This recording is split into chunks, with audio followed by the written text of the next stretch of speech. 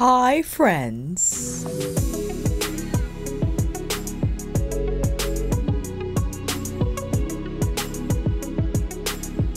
Welcome to another Fude Beauty video. This was a loose collaboration where I suggested to the team that why don't I go over the brush brands that I covered throughout 2022. They were very nice to send me these brushes and point out my favorites from these different brands. I'm also an affiliate with Fude Beauty, and I just wanted to thank you everyone for using my links throughout the year. I very much appreciate the gesture, and even if you don't purchase brushes from me, I appreciate you watching this video, and I am grateful for the opportunity to work with the brand, as it allowed me to encounter a lot of different Fude brands that I did not hear of, that I did not know of, and then having to learn about the different brush types, handles, wood, just brush designs for different makeup application techniques widened my knowledge spectrum and definitely made me more enthusiastic over the year for Fude. So why don't we start with the first brand that I covered that was new to me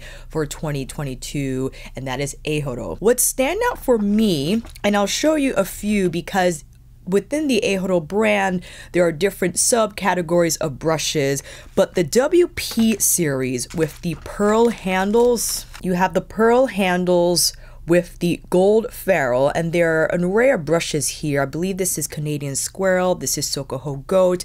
You know I love my shader types, and this one in particular is lovely because the bristle length is quite long, so this will be more appropriate for a softer shadow texture where you could place it on the lid but then turn the brush on its side to sweep through the crease. This wouldn't be great for a powder formula that's tightly packed into the pan, like those tighter metallic formulas. I'm thinking more so Suqqu, or even the texture found in the Makeup by Mario Ethereal Eyes palette. What I absolutely love, however, is the WP S-4. Now, we've seen this type of blender before. This is your standard crease blender, right? But its appeal for me is its short handle, the gold ferrule. I believe this is Chikuhodo Goat, if not Chikuhodo, but it's so soft and direct, and the dome is just enough where it can fit well into the crease for several eye shapes and sizes, right? Because I understand if you have a smaller eye size, you might need a blender that's smaller than the S4 to get more direct there, but for medium size eyes, perfect. For bigger size eyes, I think great too. You'll just get more of a cleaner crease application here, and you can also whip it around the edges of your blend to get more of a blurring effect there. It's not too stiff, not too soft, which I think makes it versatile for several makeup users. And the shorter handle, for some reason, from my experience, especially when applying makeup on yourself, allows the user to feel a little more control, a little more confidence there, because you are closer to your face, so you have a more direct approach to how you apply the makeup, and I think it makes one more comfortable in that way. Whereas something that's just longer, you're not as close and you might not feel that same feedback like you would from a brush that has a shorter handle. And the design, again, with the pearl finish, I know it's tough to see on camera, but there is a pearl finish on the handle, the shorter size overall. I think it makes it incredibly practical for travel, and the fact that you don't have to pack so many brushes, right? You can then just pack the shader brush to have that lay down task, and then you have your blender and maybe a smaller pencil brush, which I'm sure Eihodo has in their lineup in the WP series. Also, I wanted to showcase the RE series 18-2 cheek brush. Again, we have a short handle, long ferrule. This is all gray squirrel. Now, with gray squirrel, and I immediately think of Chikuhodo Z series because that was my first introduction to gray squirrel was the Z series. A lot of those cheek brushes I feel are just so lightweight and fluid that I think ideal for more airlight applications. If people are like struggling with blush, for example, they end up looking too blushed up on the center of the face, Gray Squirrel won't pick up as much as, let's say, goat hair, right? So it's a lot more of a conservative lay down. Sometimes I feel, however, that Gray Squirrel bundles are so soft, it might not feel like you're getting the same blend from a goat hairbrush. And this is why I like the bundle here in the Eihodo RE series brush. It has a little more feedback. It's small, so it's perfect for the hollows of your cheeks. You could get around here on the center of your cheeks, and it's still very soft. You can still have that conservative lay down of color, but I think you're gonna get a much nicer blend also. So you have best of both worlds, which I think fantastic, especially for Gray Squirrel. You get that light pickup, but now because of how many bristles are in the 18-2, you can also expect a really nice blend as well. Up next, we had the Chikuhodo Silver Fox series extension. Additional 4 brushes to be added to the entire line. This one I just showed was the F09 huge powder brush. Luxurious feeling, plush on the skin, great for finishing. If you want that enveloped sun-kissed application, F09 will be perfect for that application. However, practically speaking, unless it's in your budget, if you have the money to share, you don't need a brush this huge for really nice bronzer, highlighter, or blush application, right? If you had the F04 or even the F03, these two are great, right? They're smaller, but still feel great on the skin. It's not like you're dealing with another bristle type here. You still have the Silver Fox. F04, a little more direct in that application. It feels a little more dense. And with the slant here, I feel perfect for the hollows as well as the apples of the cheeks. And you have a little more movement here from the F03, right? Perhaps more versatile with its shape. It's slightly pinched and flat round instead of slanted. Yeah, so that really all depends on your preference. But compared to the F09, right? F09 is huge compared to these two, right? But again, you don't necessarily need this huge brush. Perhaps I'm coming from a standpoint of a makeup wearer who has abandoned applying loose powder. I actually have not for a very long time, and being in the winter season where my skin condition does lean a little more dry, I primarily apply loose powder under my eyes to set my concealer. For the rest of my face, because I have the Hourglass Ambient Soft Glow foundation on right now, which I feel sets beautifully on its own, so I don't feel the need to apply loose powder, but I understand for one that does and heavily relies on that step in their makeup routine. Where the F09, I mean, forget it, you're gonna get loose powder on your face in a jiffy. So I understand if that is a necessary step for you and you need that super ultra plush brush to take care of that, right? Also great for sensitive skin.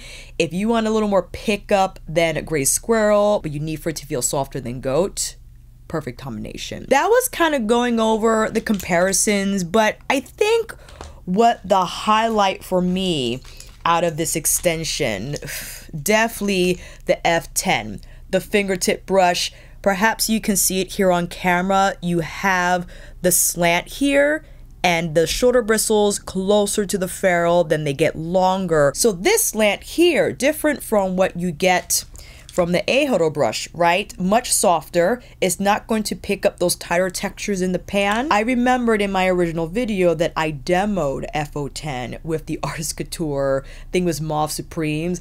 That palette didn't get great reviews because the metallic sparkler shades in there were a little dry and tight in the pan, but this brush picked those textures up beautifully, and again, is great where you could rub the brush back and forth, but because of the bristles being bundled in this way, it's going to pick up more than if it was completely flat. And then when placing that shadow on your lid, it just gets it on there quickly. The softness of the tip, you can then pull carefully through your crease just to finish the edges slightly of that metallic shade. And then if you want to go in with another brush to pull in a matte shade or another shade through your crease, you can.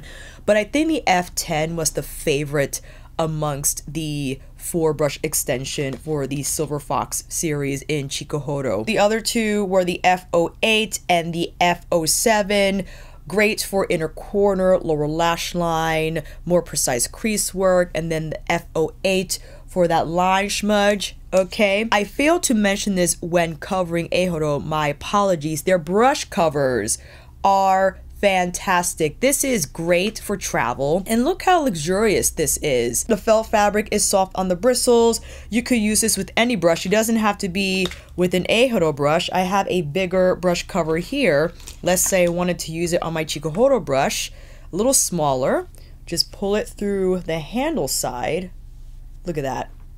Come on, come on. Beautifully designed. My apologies for not covering the brush covers when speaking about the Eihodo brushes, but again, you could use them with any brush. And if you have a small collection of brushes you like to bring along for the ride, like your set picks for travel, you don't even put any thought to it. You have those brushes on the side for where you need to go somewhere, they're ready to be packed. If you don't like just putting the brush in those slots, or if you do, you can still put the brush cover on for extra protection. If you're just putting brushes in a bag, I highly recommend that you don't just put your brush free like this in a bag, because that's how the bristles become misshapen. You know, you got to protect these babies. They're very expensive, premium grade hair. You want to make sure they last as long as possible, and a part of those efforts include making sure the brush head itself is well protected. So if you don't have a designated brush holder, I get it.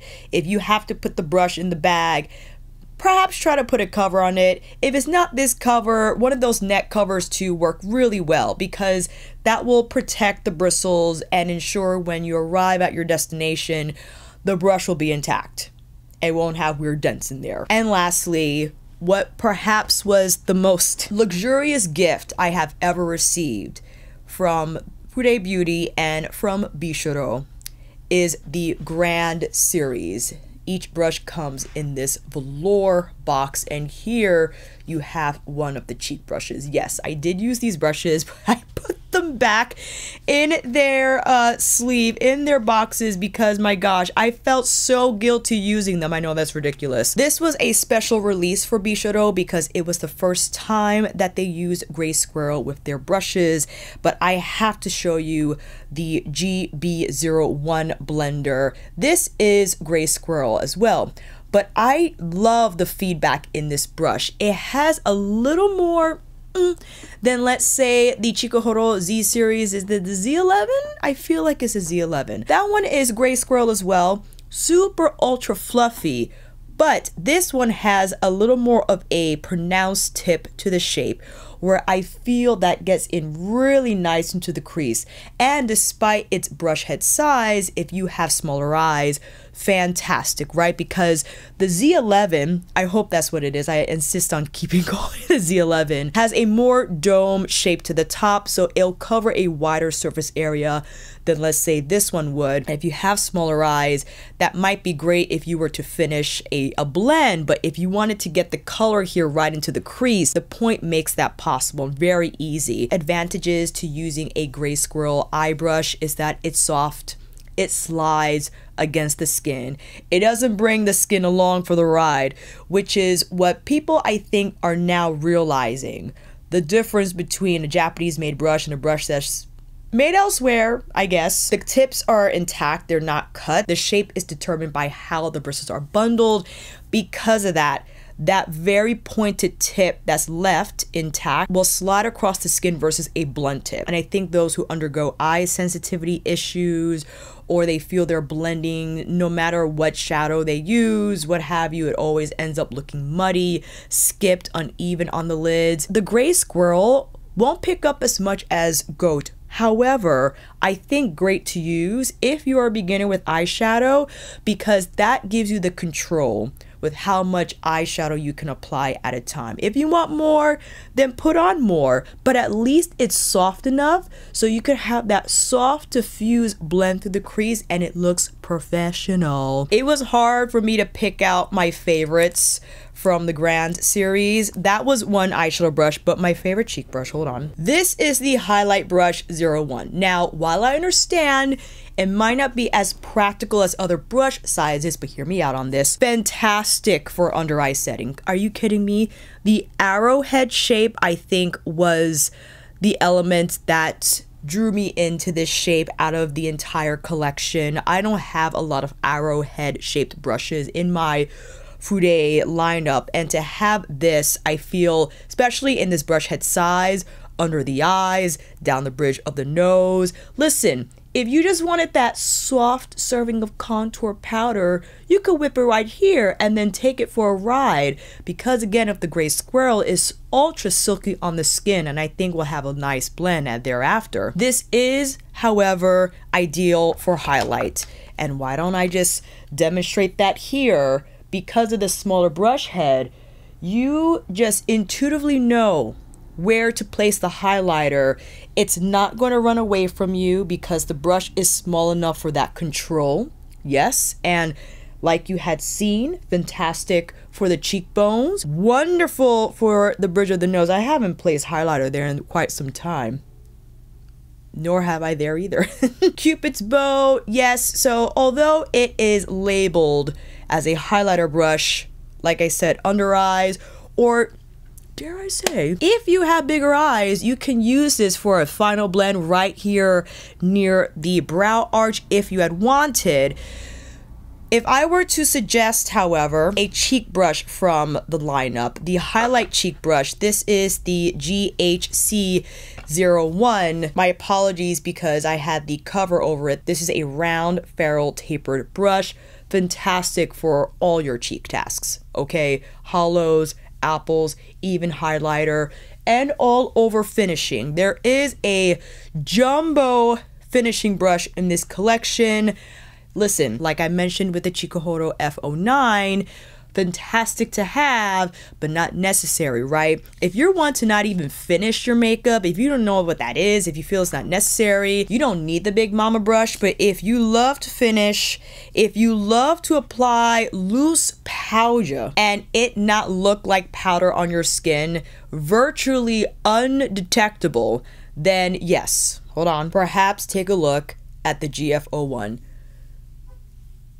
I don't have to say much about a Fude finishing brush, especially when it comes in gray squirrel.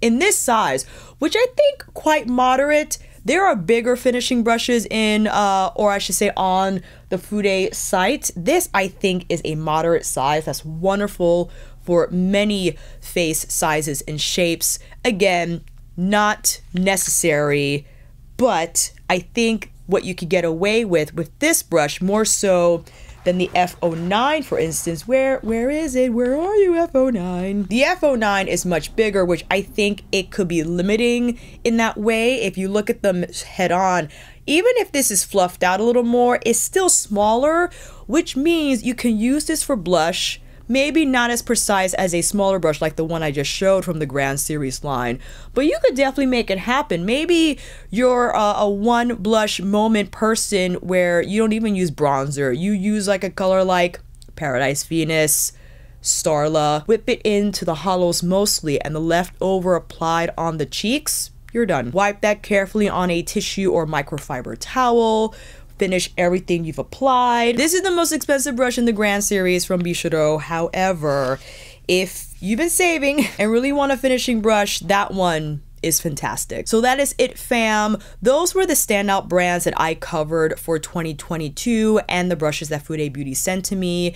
There are a ton of brushes on the site and a lot of favorites overall, but I just wanted to showcase the ones that I introduced you to throughout the year and wanted to present my favorites from those collections. Again, a huge thank you to you, fam, for your support, for watching, for using my links. Again, to Fude Beauty for their generosity and the opportunity opportunity to create with them is always a pleasure. Looking forward for the new year. We're already talking about new brands and collaborations that are coming up on the site, so hopefully you're around to see those. And let me know down below what your favorite purchases from Fude Beauty were this year, if you made any, what you have your eye on. I would love to know. I'll see you down in those comments, fam. And until then, that is a wrap. Thank you all so much for watching. I hope this video helped. And if you like this video, please give it a thumbs up or maybe consider subscribing to my channel. And until then, I will see you on here again with another review tutorial, Fude Beauty Extravaganza, or my favorite cheek brushes from all the brands. Stay tuned for that one. Take care, and I will see you again soon.